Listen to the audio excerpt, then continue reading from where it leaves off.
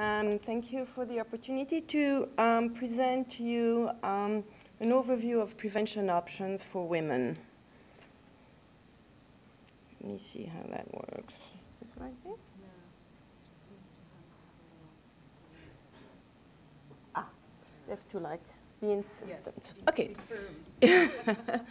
So I think you're probably very familiar from the previous speakers about the risk that particularly young women and adolescent girls face in sub-Saharan Africa, as well as the fact that they tend to acquire HIV 5 to 7 years earlier than their male peers. And most of my talk will be focused on trials and studies in this population of young women.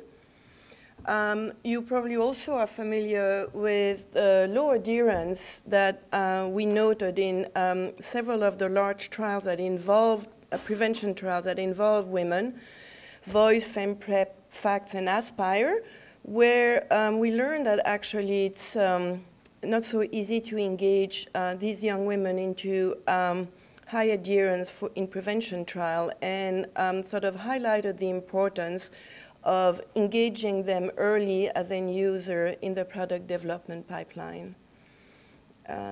So I think that one important lesson we've learned is that research with potential users should start at the preclinical or the ideation stage and continue during the development stage through clinical trials and persist through the implementation and rollout stage.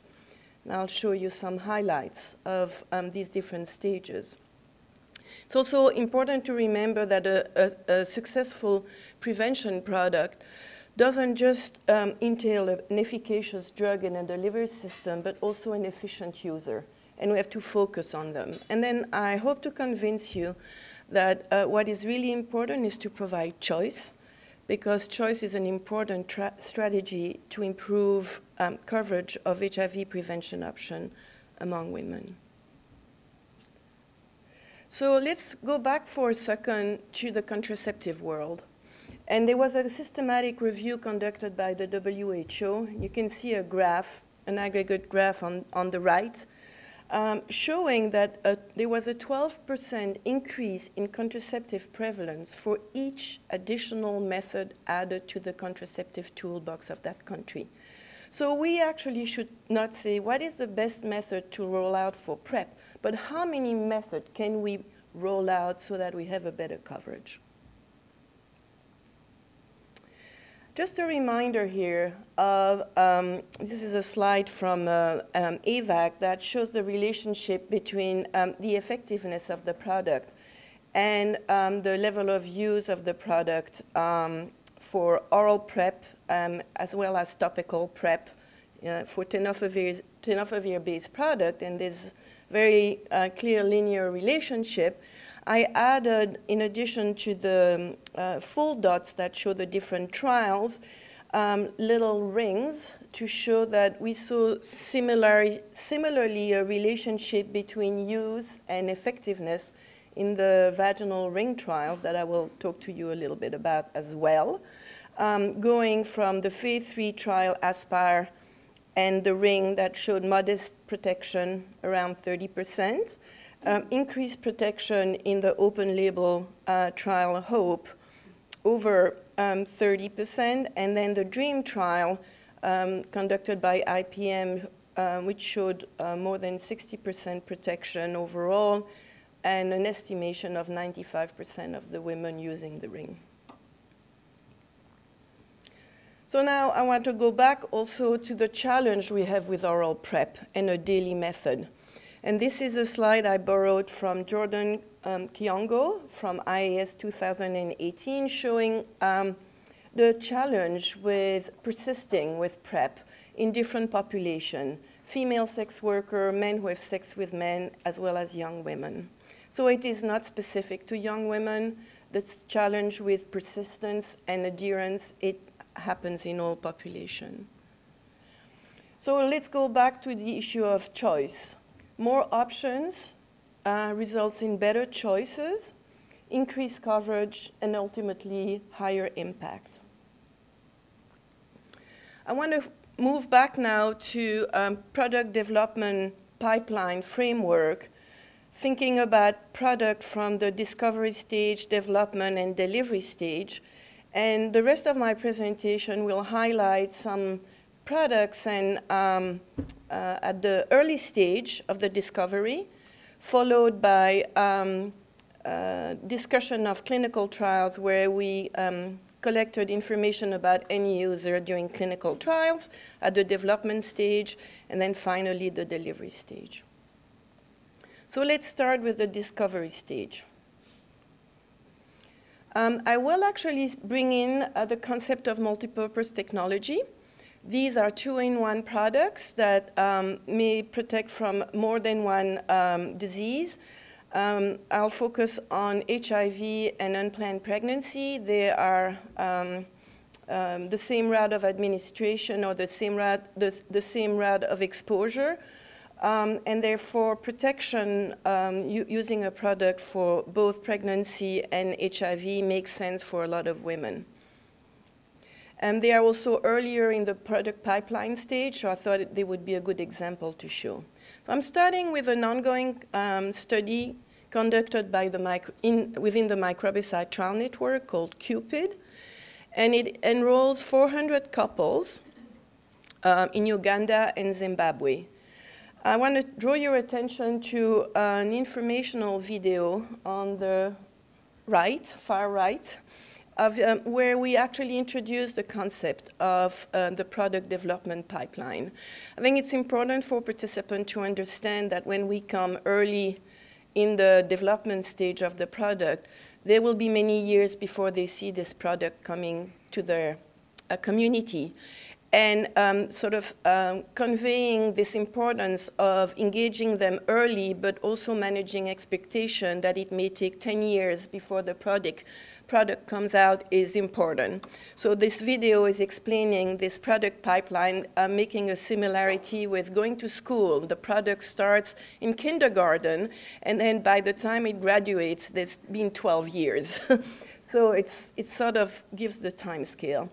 In this particular study, which is ongoing, we will evaluate 4 delivery forms: a vaginal ring, a vaginal film, a vaginal insert, and a daily oral tablet. And we use a technique, use discrete choice experiments to understand trade-offs and preference between different attributes of the product. There's also an exercise that couples do together to highlight their ideal product, and this is an example from a Ugandan couple who chose as their preferred delivery form a vaginal insert, wanted this to be used before sex, wanted to have only side effects that caused headaches, minimum effect on the menstrual cycle, no change in the vagina during sex, immediate return to fertility after stopping the product, and systemic protection. I'm talking now about another product that is currently on development a little further along. It is in preclinical stage, and it's a biodegradable implant that has an MPT indication. My colleague Alice Lee will be presenting a poster on Monday about this implant. And some of the advantage of the implant is, first, it looks like a contraceptive implant. It's used the same applicator system. It has constant release over time of the drug or of the 2 drugs, as opposed to a first order release or the familiar PK variation from an oral product. We also asked end user their opinion about attributes of the implant to help inform the product development. You can see on the top, that was the generation 1 of our product, which was almost looking a little bit like a Ziploc bag. People didn't like that. The membrane was too thin. The flat, flappy ending didn't look very professional. And we made a number of changes that were also informed by scaling up and fabrication to a rod-shaped device that fits with the Sino2 implant trocar. We also asked participants what they liked, what they prefer in terms of the duration of the implant. And what you can see here is that not everybody likes longer duration. 3 years is in purple. So what you can see is among nulliparous women, the majority actually like less than 2 years for an MPT implant. Now let's move on to the development stage. And I'm going to show quickly findings from 2 trials that looked at long-acting injectable. This one was the long-acting injectable rilpivirine, which has not moved forward into phase 3. But what you can see is that in general, acceptability from the end-user perspective was very, very high. The only area where there was a little lower acceptability was for pain, but only a subset of the women who were engaged in this trial experienced pain with the rilpivirine long-acting. Now moving on to HPTN-077, which is a trial of the cabotegravir long-acting injectable. It is now in phase 3 trial, both in MSM and in women. And what you can see here is even though there was fewer injection, the injection is more painful. And the one attribute of the injection that seems to have less enthusiasm for was the pain on the injection site. Nevertheless, it's highly acceptable. The researcher also asked hypothetical preference for injection compared to other methods at the end line, at the end of HPTN-077. The green, the grass green, is the proportion or percentage of participants who like injection best. You can see it's overwhelming, more so in the non-US setting than in the US setting. And this is not just women, by the way. It was women and men. They presented the data aggregated. So injectables are very much liked. Now let's talk about a couple of studies that are more on the delivery end. Ooh, sorry. How do you go back? There we go. So this was a trial, oral prep trial conducted in South Africa called 3P with 200 adolescent girls and young women around Cape Town.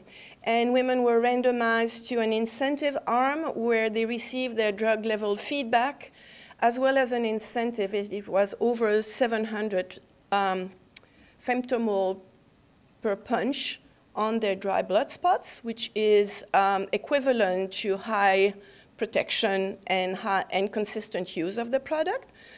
And the standard arm who just received the feedback, the drug level feedback, but no incentive. What I'm trying to show here is trying, an intervention to motivate high adherence wasn't particularly successful. At 3 months, there was a difference between the incentive and the standard arm, but it was not significant. And still, we had less than half of the participants who managed to keep that high level of use, and then it dropped pretty precipitously over time to month 12 at less than 5%. So it's challenging. We need to continue to try to find ways to support and motivate adherence. And so I would like to end with the last trial, which is giving us quite a bit of hope, I think. And this is the REACH trial.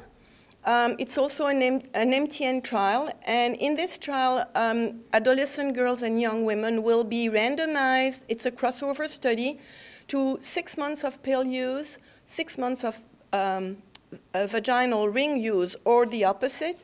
They can then choose the product they like, and then they can continue to use their favorite product. So this trial is ongoing. One important,